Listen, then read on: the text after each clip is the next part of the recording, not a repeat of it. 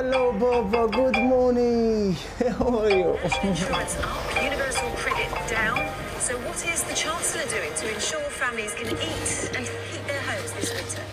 It's 7 a.m. and in the Rarbi household, Brahim's work has already begun. I'm everything. I'm hairdresser, cook, chef, everything.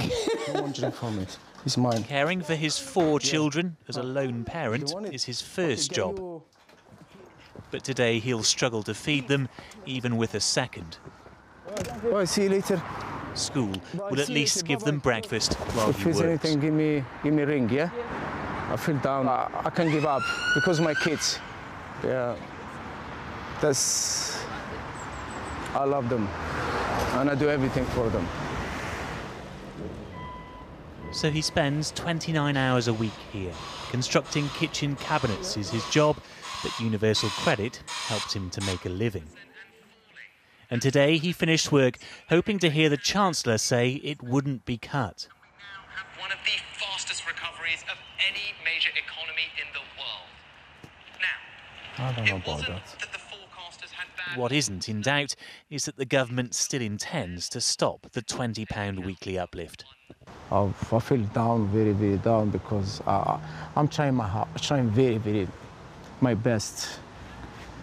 Keep working, and keep working, and in the end, you feel tired, because you're not going anywhere, like you punching this wall. A feeling familiar to a growing many.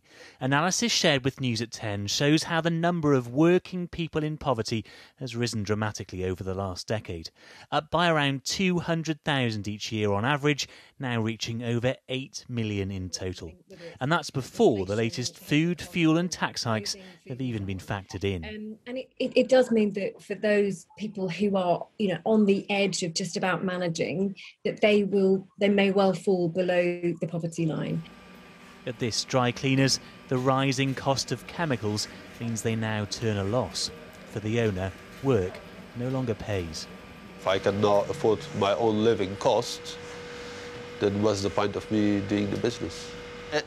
Imagine if somebody keeps reaching in your pocket and just takes a little bit more and more and more and more, so how does it feel? And with costs continuing to climb, for families like Brahim's, each day ends only with the certainty that the next will be even harder. Paul Brand, News at 10.